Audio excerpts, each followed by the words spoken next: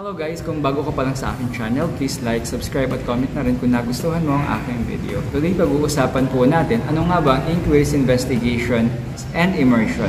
Ito ay subject sa grade 12, particularly sa researches na quantity or qualitative research. Ito po yung completion nung pong lahat ng mga research na napag-aralan sa senior high school. So let's start. Ang prerequisite po nito is research in daily life 1 and research in daily life 2. PR1 is qualitative research at PR2 naman is quantitative research. Common subject description, ano nga ba ang III o inquiries, investigation, and immersion? This culminating activity develops critical thinking and problem-solving skills through qualitative and quantitative researches. Learning area, brainstorming for research topics. So, babalikan natin yung pag-brainstorm nyo ng mga title na pwede nyo, or title na gagamitin nyo sa research nyo. Particularly, syempre, related to sa strand o course na kukunin mo. Kung STEM, ABM, UMS, o nasa TBL track ka.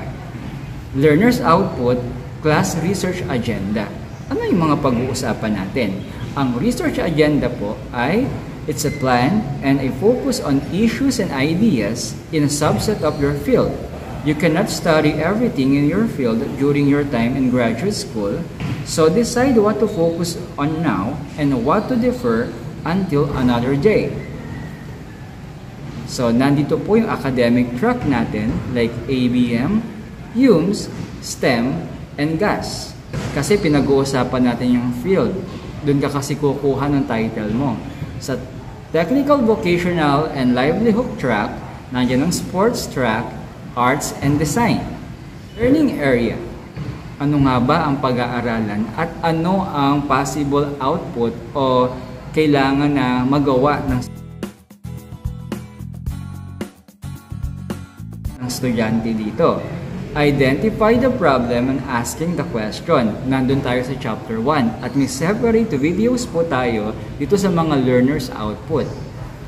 Background of the problem, conceptual framework, research hypothesis for quantitative research, statement of the problem, definition of terms, importance of the study, scope and limitation of the study or delimitation. Learning area, reading on related studies. Chapter 2 naman tayo. List of related literature reviewed. May separate video din po tayo sa RRL ng quali at quantitative research. Learning area, understanding ways to collect data. Nasa chapter 3 naman po tayo.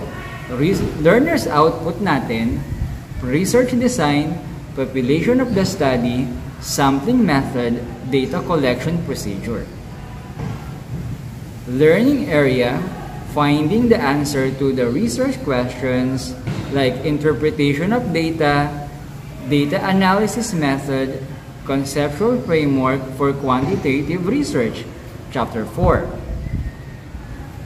Reporting findings, drawing conclusions, and making recommendations. Learners output, summary of findings, conclusions, recommendations, list of references, written research report. So, meron po tayong mga separate videos tungkol po dun sa mga ibinigay ko po sa inyo na coverage ng III. Sharing your research. Learners output, draft written research report for oral presentation. Ayan, pupunta naman tayo sa defense. Final written research report for submission. Nandiyan na yung finality o yung kabuuan ng research na isasubmit mo bago ka gumraduate ng grade 12. Again, I'm Teacher Ryan. I hope that you like this video. Please subscribe to my channel. Bye everyone.